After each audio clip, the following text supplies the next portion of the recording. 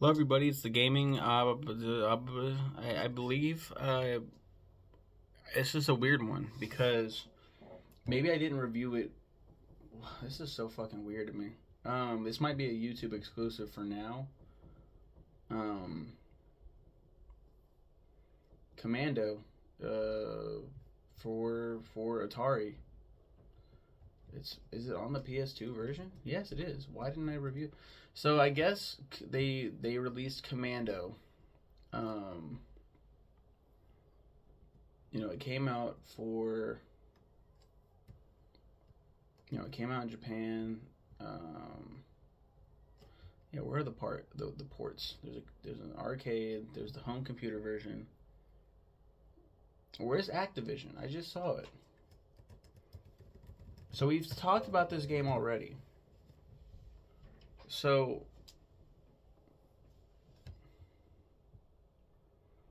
the home version of the game developed by Capcom was that Activision released a port of the game for the Atari 2600.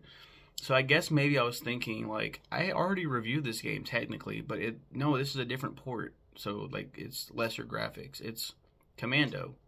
You're Super Joe, and you shoot people and you get points. Because it's Atari, and it's a lesser system, it's not as exciting as the version that we got for arcades and NES and stuff like that, So that's massively wild that I never reviewed that. If the port is different enough, I usually give it a separate review, but maybe I was just, I don't know, that's weird because it's in the PS2 version. So why did I never review it? That's what I want to get to the bottom of, on my own time. Obviously, I'm not gonna fucking make you guys be like, huh? What are you talking about? There's Commando. There's that one, and that's it. Wow. From Capcom Classics Collection, we did talk about that one. I do know that. That's fucking wild. That's fucking absurd. But yeah, enjoy this YouTube exclusive.